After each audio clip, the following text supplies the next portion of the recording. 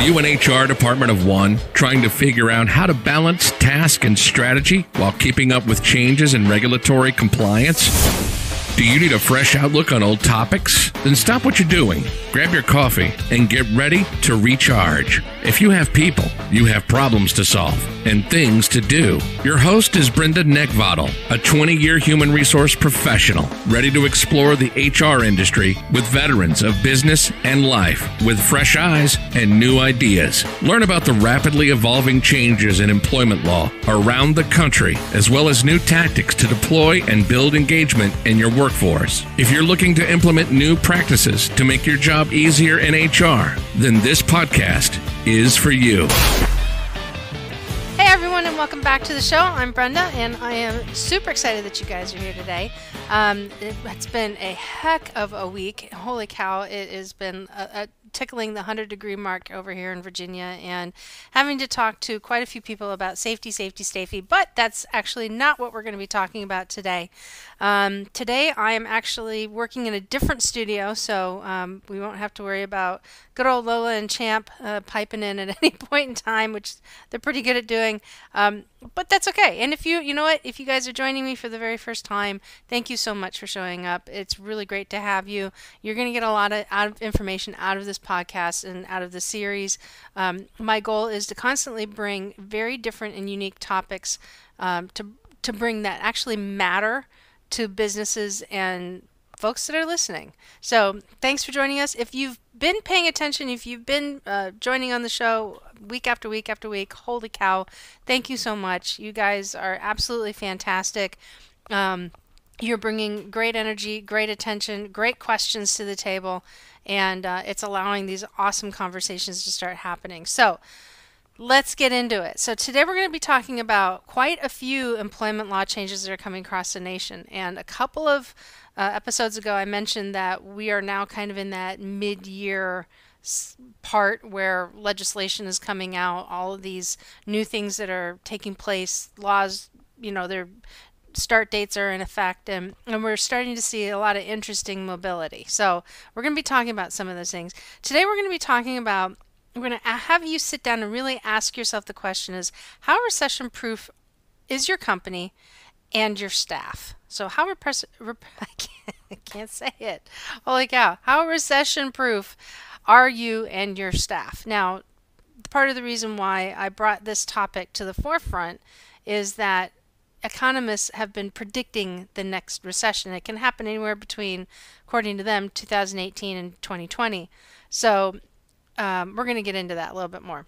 I've got some announcements down towards the back end, and I'm going to help you guys figure out how you can go ahead and follow me, because there's all sorts of really cool stuff that's coming down the pike. I am super, super excited and have been literally cranking out the workload, so it's going to be good, and I'm really looking forward to it. So the information that is available through this podcast is really for informational purposes only, and not for the purpose of providing legal advice. I'm not an attorney, unfortunately. It sounds like it would be a really fun job, but I'm not. And if you really should contact your attorney to obtain legal advice with respect to any particular type of issue, HR related, that you're having. If you don't have one, let me know. Reach out, and I'll be happy to go ahead and possibly be able to refer one to you through my affiliates program. So let's jump into what is going on in the nation. So, gosh, man, there's so much stuff that's coming down the pike. All right, first off, National Labor Relations Board has put forth a ruling, and those of you who have unionization in your work, you're going to want to dig into this. There's a ruling that eases a way for employers to end union recognition. This is something, if you've been listening to the show enough, and if you listen to the other show that I've got, which is a PR lady and HR lady walk into a bar podcast, you'll know I don't talk about politics. I start twitching, and I'm vehemently against talking about politics for a reason. There's too much of it out there right now. I want to focus in on what matters, right? So I'm also not here as a proponent for or against union work. For several reasons, and I'll give you a little bit of a background. First off, my grandfather, a lot of people don't know this, but my grandfather actually started some of the largest unions in Chicago back in, it was the 50s and 60s, and he started some big ones that were with Campbell Soup. He started Brock's Candy and a number of other ones, and those are just some of the ones to give you an example. And so I'm not against unions. I'm not especially not against them if they work, and I've had clients with unions as well. But there are employers out there that can benefit from ending a relationship or having union recognition. And matter of fact, my father was a hospital administrator for 23 years, and he's one of the few hospitals that, in fact, did end union recognition with the nurses. And he held to his word, and that's very important. That was very important to the nursing staff. He made a commitment to them, and he made sure that that commitment came through. And when his commitments came through and demonstrated that the hospital really did have the best interests of the nursing staff at heart, and that they were allowed to come to him and talk to him or his office or up the chain or whatever it was, they actually decided to eliminate the union and try it. And it has not been back ever since. And he retired from the hospital in 1994. So ending union recognition isn't always necessarily bad. But National Labor Relations Board does have a new ruling out there that makes that a little bit more easily attainable, and it's something that if you do have a union and you are wanting to kind of take the same path as what my dad did, then you're going to want to definitely take a look at it.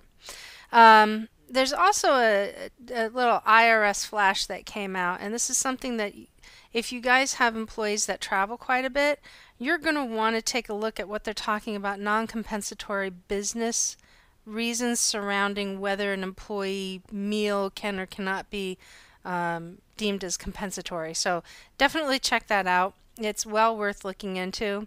There are some new HRA rules that are coming out or have come out.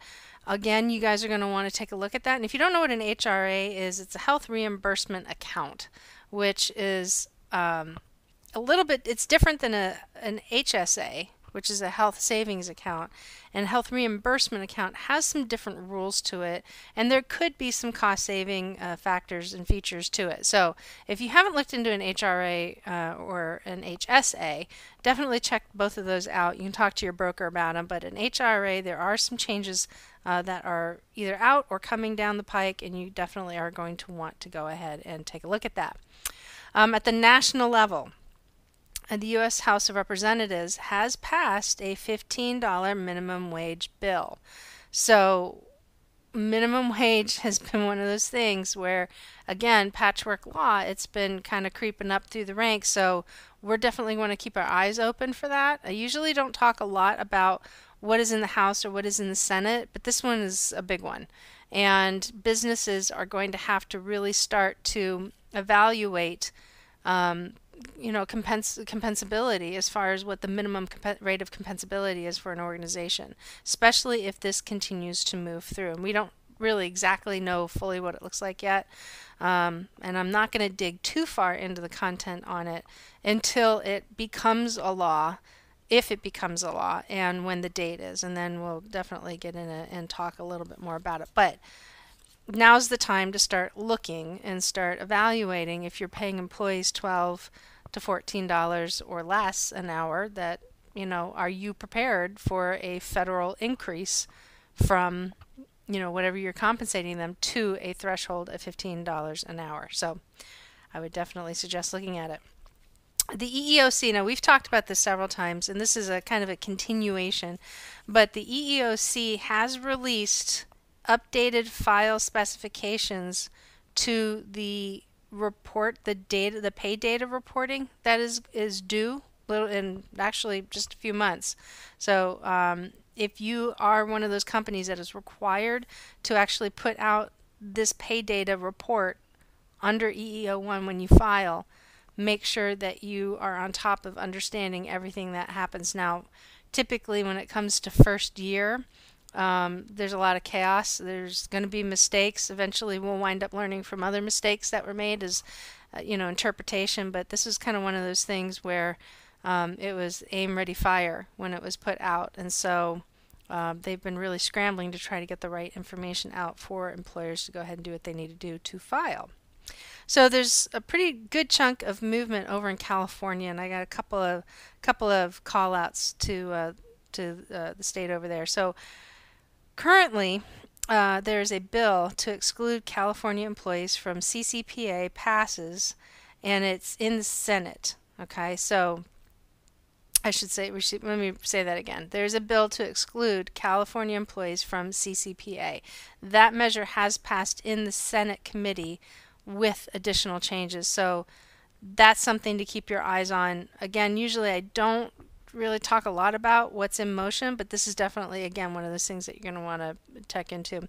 We mentioned it in the last episode, but California has banned racial discrimination based on hairstyles through an act that is called the Crown Act. So if you're in California, have not caught wind of that, you're going to want to check out the Crown Act. And then also, California is moving forward with a bill to redefine independent contractor relationships. Now, this, again, not all too familiar with it, but just understanding it from a very high level could conflict with what the independent contractor relationships are that is defined by the IRS. So, more and more states are starting to make laws and changes on their books at the state level that are not necessarily in line with the federal level. And we got some more of those that are coming up here right now. So Maine, and this next one is not part of that last statement, but it is going to be pretty significant. Maine, New Hampshire, and Rhode Island either have made or are making changes to different types of restrictions in regards to non-compete agreements. So if you are in those states and you have non-compete agreements, definitely check that out. New Jersey has also jumped on the bandwagon to amending medical marijuana laws that provides job protection and includes instructions around drug testing procedures and requirements around drug testing procedures. And that probably would also include limitations as well. So if you're in New Jersey, you're going to want to pay attention to that as well. Over in New York has passed legislation allowing liens on employers for alleged wage claims. So if that short version means, and I don't know all the full details to it, is that if an employer has a claim against them of unpaid wages or wage discrimination, or not wage discrimination, wage discrepancy, that a lien can be placed on the employer in order to get that collected. So, and then New York also bans salary history inquiries as part of the expansion of their pay equity law. Over in Oregon, they have passed their family medical leave law as well. And here's another one that is not in line with what is going on at the federal level. But if you remember the podcast or two ago, we actually talked about how the Supreme Court ruled that obesity in and of itself is not protected under American with Disabilities Act. Well, Washington State disagrees with that, and the Washington Supreme Court has ruled that obesity actually does qualify as a disability. So that right there is going to be kind of interesting to see how that plays out and how that pans out. So if you guys are in those states, you are going to want to, and you've heard me say it many times, and I can't reemphasize it because you can tell I've been talking to clients about this. You guys are going to want to definitely pay attention to what's going on over there, and make sure that if you are in those areas and it sounds like you could be negatively impacted, you're going to want to definitely find ways strategically on how you can work to do what you need to do to stay compliant, but yet also figure out how to protect yourself. It's that delicate balance that happens between doing what's in the best interest of the employee and doing what's in the best interest of the company.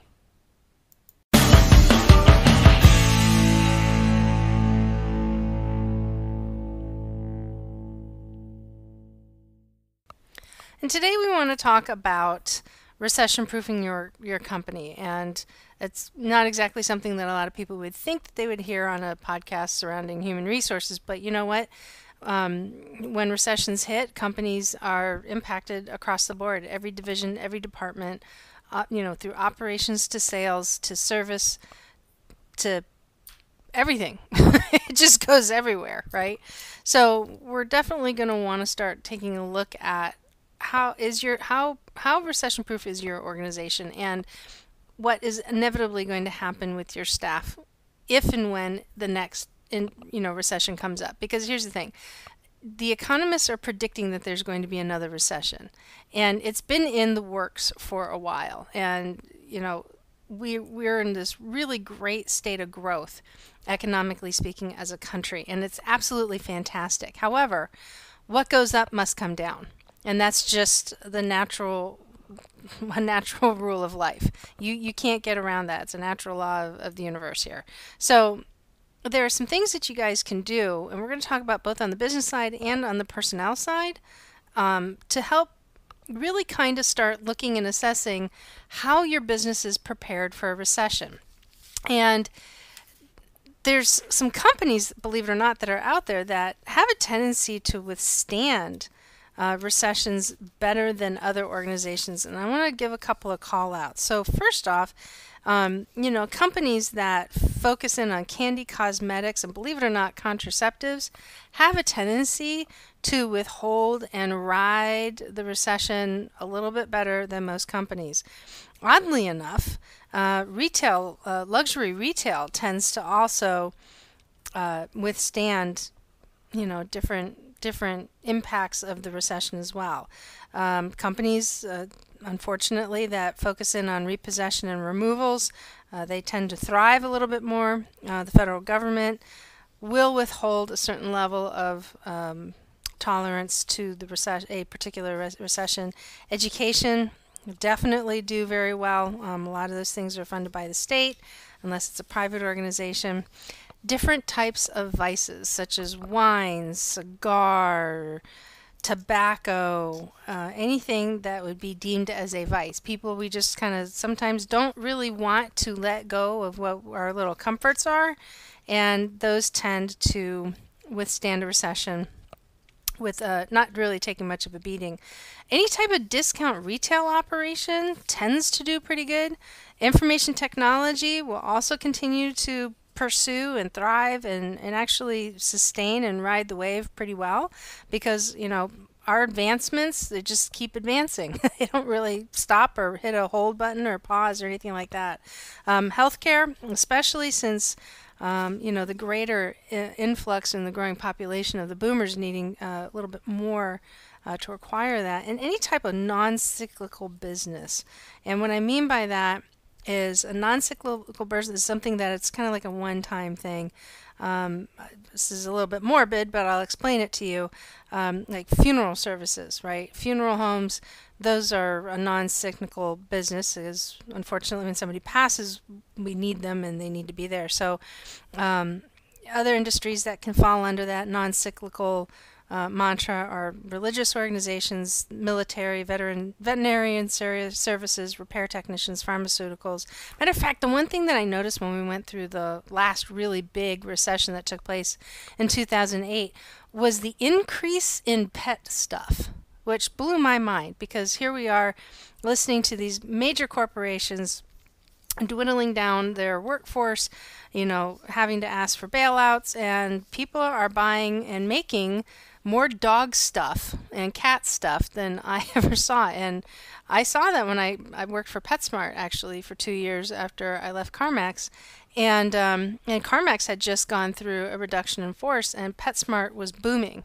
And it was really interesting. I mean, we saw a growth in different types of, healthier alternatives of dog food and cat food. And I think Martha Stewart pushed out her line of pet care. Brett Michaels pushed out his line of pet care right all at the same time.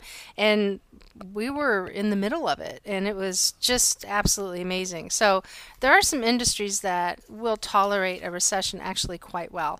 But if you're in an industry that has a tendency to feel the vulnerability of a recession, there's some things that you can do really to start looking and talking now on how you can ride that wave because it's going to come again. I don't know.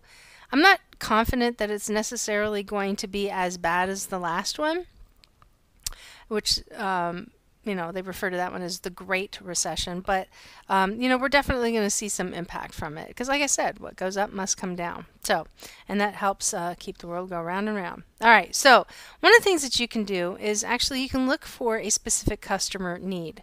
So again, remember I mentioned the dog stuff a little earlier, the pet care stuff? That's a niche that proved to remain very, very strong and in demand through very difficult times. And what more than likely had happened is that in lieu of people spending money on vacations, spending money on holidays, spending money in ways that they were very comfortable doing so before, they just changed their buying habits. And so if you're able to identify a customer need in a particular niche that people are still going to want no matter what the economic situation will be in, then you're actually going to do yourself a huge favor. Make sure that you're very willing to adapt. And it's a very strong trait. A lot of companies really kind of have this unwillingness to change, but if you adapt to the different types of circumstances, then you're going to ride it pretty well. And one of the adaptations that companies will make is that they're going to evaluate their staffing levels. And they're going to want to know, it's like, okay, so where do we need to start making modifications? How can we start moving work and work requirements to another individual, another department, another team? Those are going to be evaluated. In addition to that, the work in and of itself, because we have a tendency to sometimes make more work for ourselves because, especially if you have the mindset of continuous improvement, right? When you're working on continuous improvement, which is a fantastic thing to do, and as always you should, because you do need to continue to evolve as a company. However, when you're working on continuous improvement, sometimes you can make change happen for the sake of change. And that is an ineffective use of company time, resources, and money. So that's why when people are looking at adaptation, they're not only looking at their people, but they're also looking at their processes too.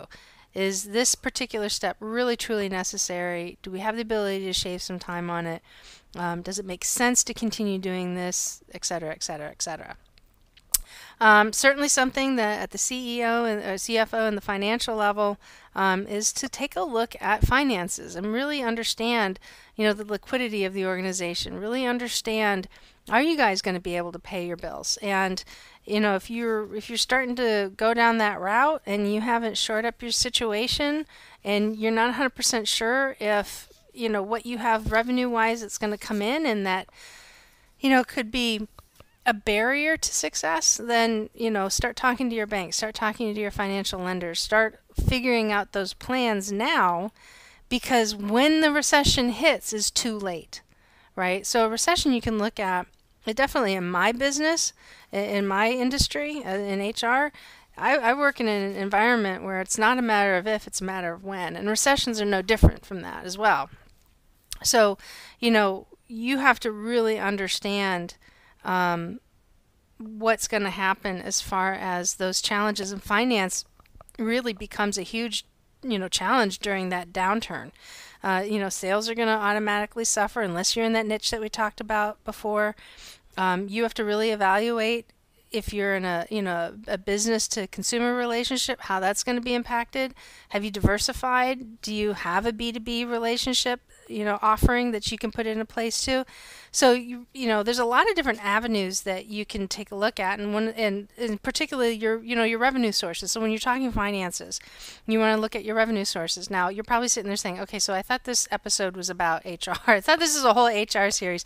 Well, you know what? Business acumen is very much a part of human resources, and if you're in the HR seat and you don't understand how the money works, my recommendation is to definitely start figuring that out, because money is, I hate to say, is what makes the world go round.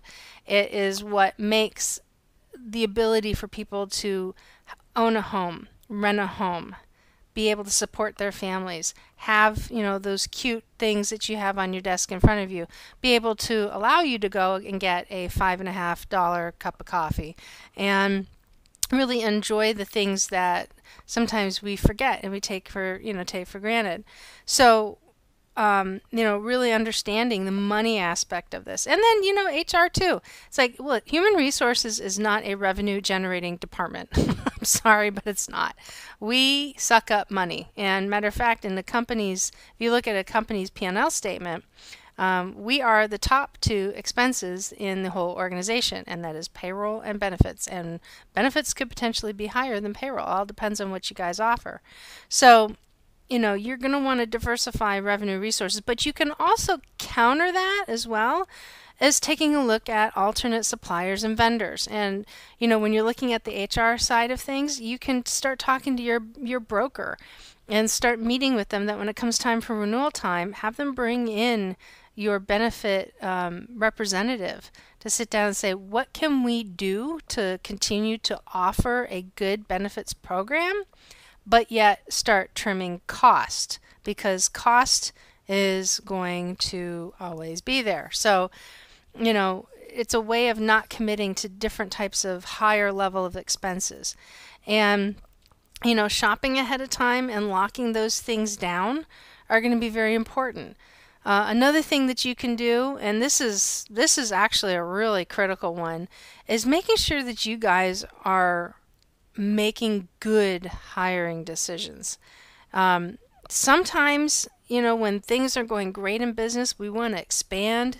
We've got, from the last recession, we had a lot of people taking on extra work with no additional compensation. So it was extra responsibility, doing a lot more for the same amount, if not for less.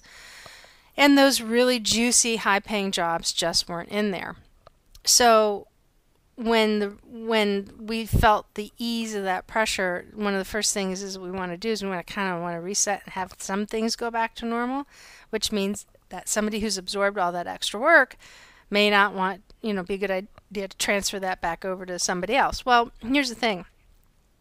When the economy is growing well and you're expanding your workforce, you want to definitely expand it on a well thought out plan and something that is strategic, not knee-jerk reaction, not, oh my gosh, I wish I could, take this off of my plate.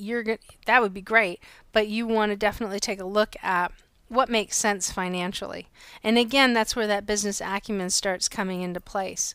You are going to want to really have a really good understanding of how human resources and the things that HR is capable of doing in a positive way isn't going to be a disruptor in the business and isn't going to be a factor into having to trim some fat.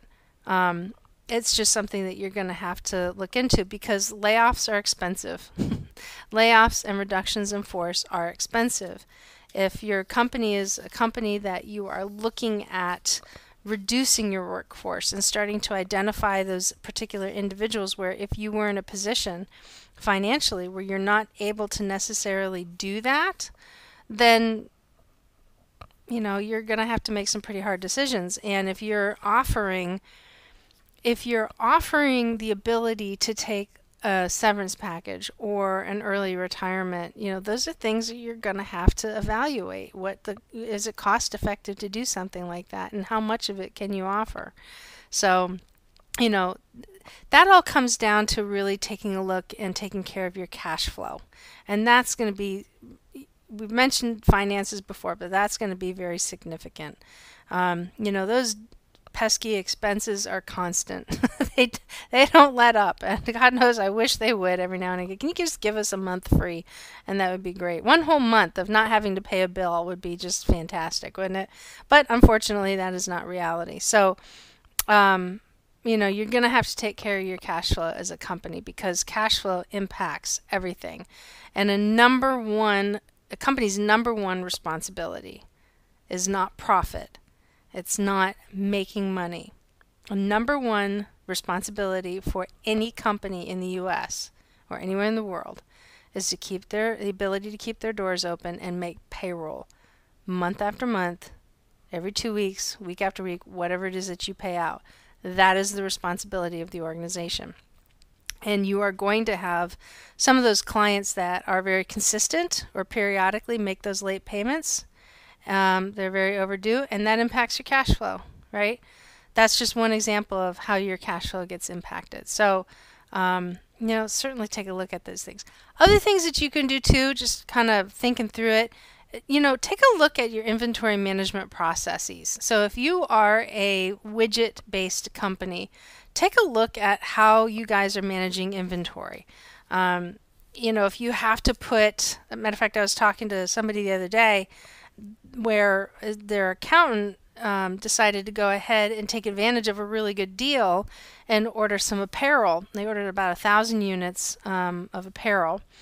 But in reality is that from experience of a partner in the company, that only 30% is going to sell within the first 6 weeks. After that, apparel in this particular industry tends to drop because it's no longer deemed as special, if that makes sense. So they're going to have an influx of inventory, and eventually what's going to happen is that they're going to have to mark it down and discount it out the door to the point where it may be just below cost, and then they won't even be able to give it away. So that really great deal may not have necessarily turned out to be the best deal at all. And in fact, after listening to what they said and having my own experience in doing exactly the same thing for a nonprofit organization, I had to wholeheartedly agree because I even purchased a small quantity at a higher price. But the great part is that when we market this particular apparel for this nonprofit, we still get 100% capture back. So, you're going to have to think very clearly and strategically about your inventory because you can make a huge difference. You don't want to have a lot of inventory that's not selling because that's the liability that sits on your books. And I'm not talking about risk and liability. I'm talking about liability in terms of accounting. Other things that you can do is, make sure you're capitalizing on current customers. If you guys are offering a service-based platform and you have a customer that's not taking full advantage of it where they have opportunity to do so, and I'm not talking about they don't have a need for something right away. Like for instance, when I worked for ADP, I worked for a full service platform, but not everybody was hiring, and so they didn't necessarily need to use the hiring services that were provided. But we wanted to make sure that they were fully utilizing the service, based off of their business needs. So definitely make sure that you take time to understand your current customers and are they taking full advantage of the services that they are signing up for. And if they're not, that's an opportunity to capture some more revenue, especially if you do it in a way where they're not feeling harassed. Because I'm going to tell you right now, when customers all of a sudden hear from you and they don't hear from you for a long time, they know that you guys as an organization are hurting for money. So having that continuous relationship is going to be extremely, extremely important. Another thing that you can do too is every company has core competencies, right?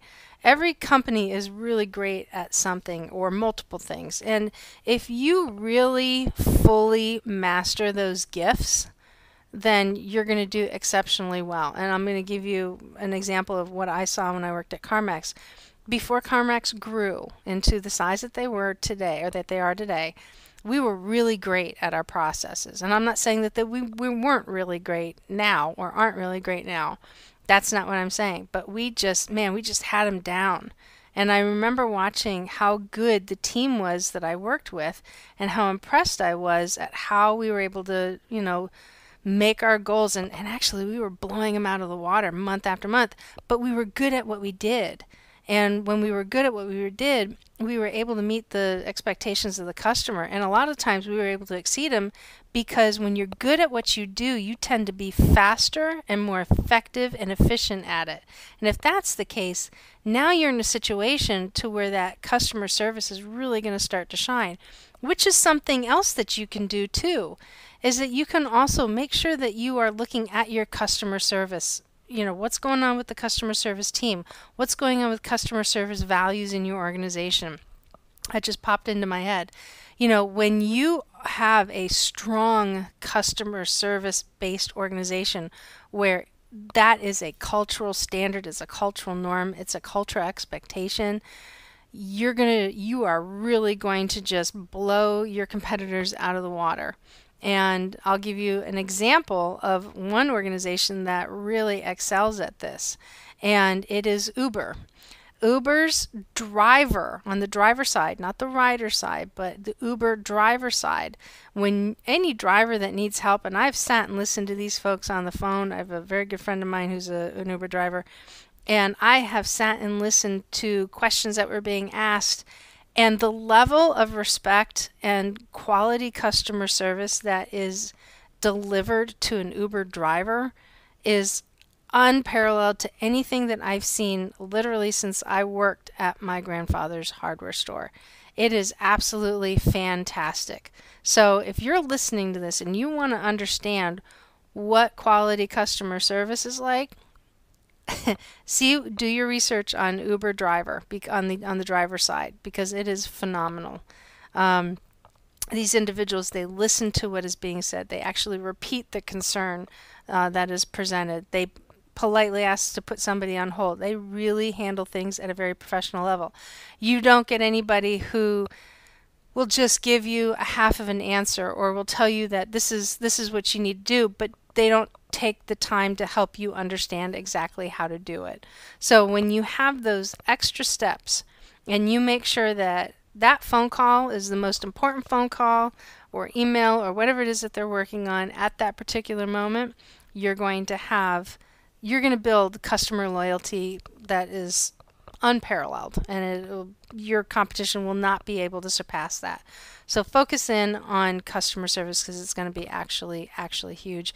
Make sure, don't stop marketing your business either, right? That's going to be another important aspect of how you recession-proof your business. Make sure that your marketing message continues to get out there. Make sure that your marketing message as an employer of choice is also continuing to get out there, because that makes a difference.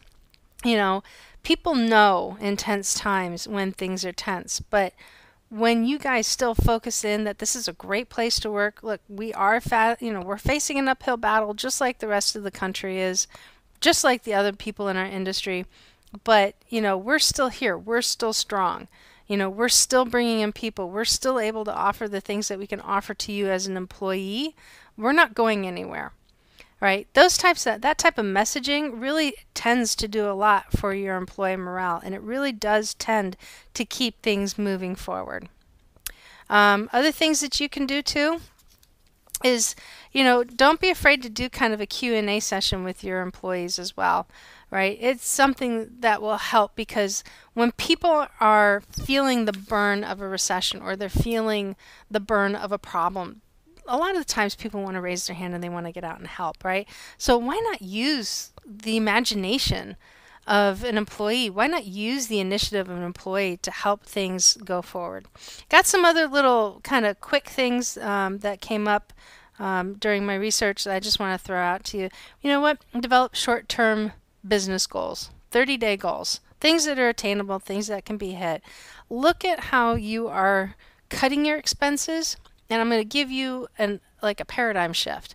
In lieu of cutting expenses, open up the doors to an initiative to identify how a company can cut waste and wasteful spending in the organization. That's going to be really different than cutting costs, and you're going to be amazed at what employees come up with, right?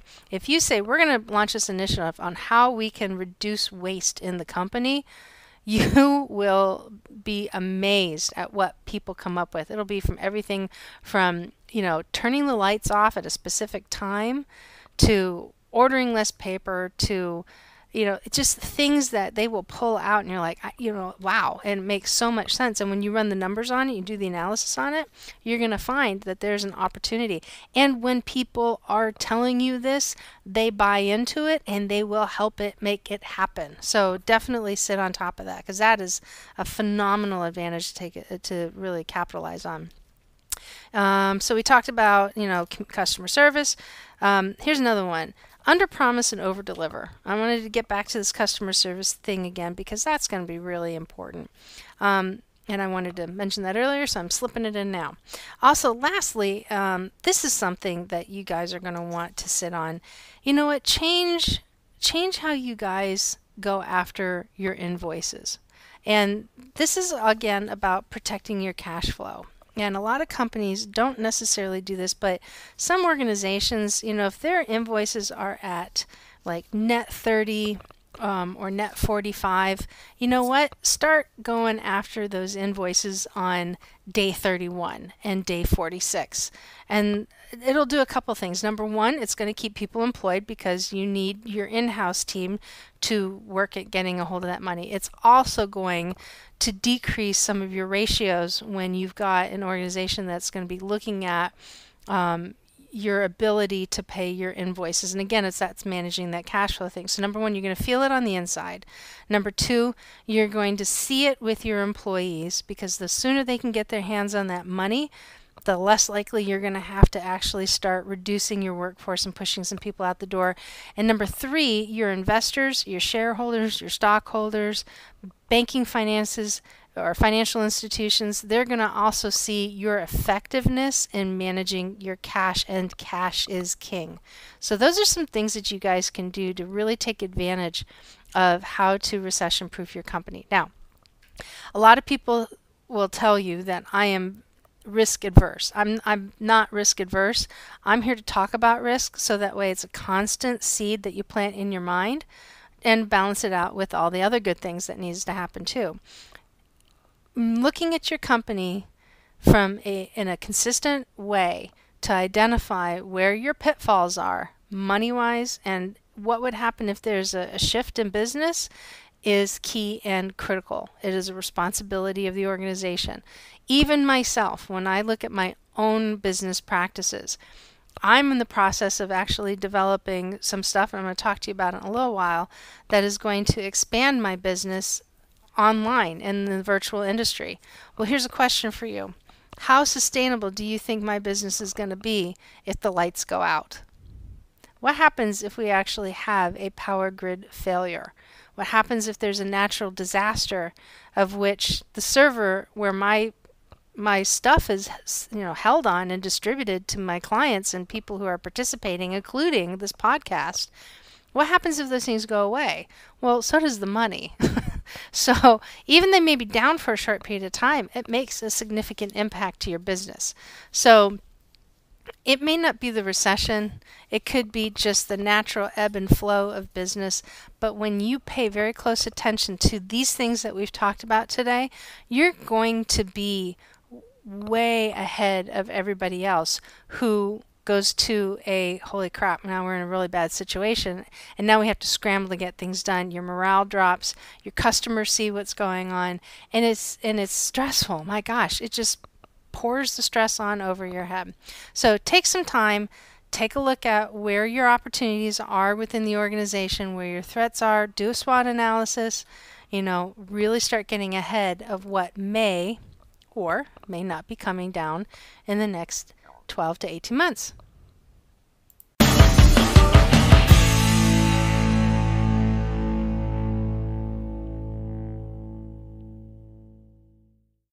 So for those of you who have been listening in, you guys know that I'm very interested in hearing what you all have to say. I want to know what's on your mind. And so I'm opening up the opportunity every episode to give you a way to go ahead and email me your HR questions. You can submit your question on the bestpractices.work website by clicking on the podcast link from the menu down towards the bottom of the podcast page. You'll see a submission form for you to go ahead and actually post your question, which I may read aloud and answer on an upcoming episode. And today's question is a little bit different than normal. Typically don't take questions in relation to the employee's side, but I thought this was a good one to share. This actually came from an employee who's dealing with some difficulty. A couple podcast episodes ago, I put out there, what kind of questions are employees asking?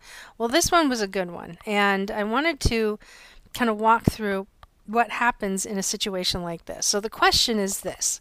My employer bounced a paycheck. How should I handle it?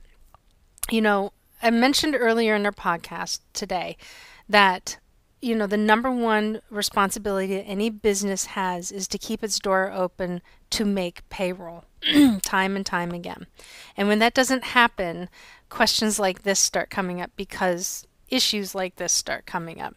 So when an employee has a situation where an employer has bounced a paycheck, there's a lot of legal ramifications that kick in. However, there is actually a safe harbor provision or a safe harbor period.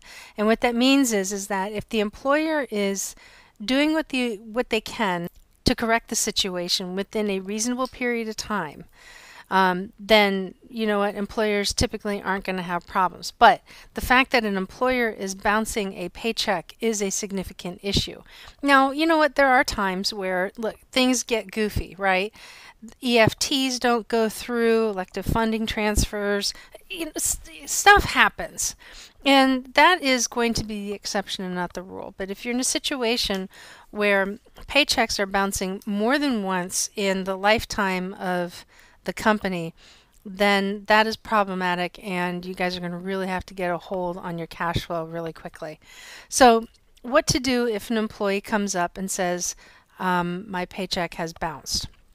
First thing you want to do is reassure the employee that you're going to take care of it, you're going to look into it. Now, what some people will do is run out to the bank and actually go get cash. You don't want to do that. You want to be very, very careful about what you're doing, mainly because you want to make sure that you are clearly documenting every step of what's going on. You want to make sure that if you're using a professional payroll service, that you don't interrupt the process by going and getting cash or writing a check out of the checkbook to resolve the issue. The first thing you want to do, and yes, I understand it's going to get tense because the employee wants their money. Totally understand that. But the very first thing that you want to do is you want to work in partnership with that payroll provider to find out what needs to be done. That's the very first thing. You're going to want to go ahead and research that. The other thing you're going to want is make sure that you collect that documentation from the employee to verify, in fact, that the check has actually bounced. And how you do that is through their getting a copy of their bank notification statement. Not their bank statement, but the notification of NSF, or non-sufficient funds statement, that they had actually received. Now, sometimes those things will show up before the statement actually is in the hands, because the NFS can now be seen online with the convenience of the internet. So you definitely want to confirm and verify that the check has actually bounced. Now, if you're working with a payroll provider, it is very likely that the situation can be resolved within about 24 hours, especially if you can confirm and verify that the funds are in place. The payroll company can just simply go ahead and reprocess the payment, and the direct deposit should go through. Or reissue another check that can be cut, because likelihood the bank's not going to accept the original one and have it overnighted. So there are some things in place that you can do to resolve the situation. Now, if you're not working with a payroll provider, and let's say, example, you're running payroll yourself within your own organization, then same thing applies. You're going to want to confirm that the employee actually did have a return check for NSF, and go ahead and reprocess the payroll, or at least that individual's check, through the payroll system once you have confirmed and verified that the money is available in your account. And if you don't know what to do or how to do that, those systems actually have, call centers that you can call into and ask for support and for some help. But it's very important that you continue to process through whatever system that you're doing it, because you have to keep track of that documentation and that paperwork. You don't want to be in a situation where you're issuing somebody a cash or writing a check right out of the checkbook, because that is not a viable record of payroll. And if you don't have that, next thing you know it, you can have a disgruntled employee turn around and start making claims that you're not paying them. And like what we heard earlier in one of the states, that they can actually put a lien on missing wages. So bad, bad, bad, right? Don't want to do that. Another question that came across my desk today is, how can I get a copy of your new book? Well, I've got 2 books that are out. And the first book is called Holy Cow, I Have to Fill Out an I-9. And the second book that is out is Holy Cow, I Have to Talk to My Boss. You can find both of those books actually out on bestpractices.work on the website over there. You can find them on Amazon.com. It's a little easier to go to bestpractices.work. because to look it up in Amazon.com, you have to spell my last name correctly, which not a lot of people do. They barely even know how to say it. So if you want to visit bestpractices.org, you can go ahead and order your copy and get it sent out to you. That is not a problem. And if you do, I certainly appreciate it. We've got some really cool things coming down the pike that I am extremely excited about. I've been in the process of developing and testing online courses and workshops. And matter of fact, this week I've got two workshops this week, and I've got a 3-day workshop next week. That's specifically local here in the Virginia Beach area. But I'm going to be releasing the first online course on August 1st, and you'll be able to find that information on bestpractices.org. And the course is going to be Understanding American with Disabilities Act for Employers. So keep an eye out for that. There's going to be more information coming down for that. In addition to that, starting in September of this year, I'm going to be hosting every month workshops locally. But I'm also going to turn one of them into a virtual workshop as well. So that schedule will actually be posted up on the website effective August 1st as well. And you could probably find that, I think, under the events page, if I remember correctly, and what I talked to my web designer on. So very super excited about that stuff. When I release an online course, you guys are going to know about it. But I'm also going to give you a incentive to jump in, and then we're going to give you a significantly reduced price for the first 2 weeks of any new course that comes out. So that, stay tuned for that. That's going to be pretty cool. But I really appreciate you guys, joining us again today on the podcast episode. This is just a lot of fun. And if you want to find out more about what's going on and all the other great stuff that's being put out there, you can follow me in several different places. You can follow me on Instagram and Facebook at Best Practices in HR. On Twitter, LinkedIn, and now YouTube, you can find me at Brenda Neckvatal. It's BrendaNeckvatal. That's Neck, like the thing you want to choke. V as in Victor, ATAL. And again, the website is bestpractices.org. So jump on the mailing list. You'll be up to date on what's going on. If you miss something on the mailing list or you just really don't want to fill up your inbox, totally understand. You can follow me on any of those sites, and you'll be kept up to date with all the cool things that are coming down. So thank you again for your questions today. It was really awesome. Keep them coming. And I'm super, super excited that you guys have joined me, and stay tuned for the next upcoming podcast. Have a good one, guys. Take care.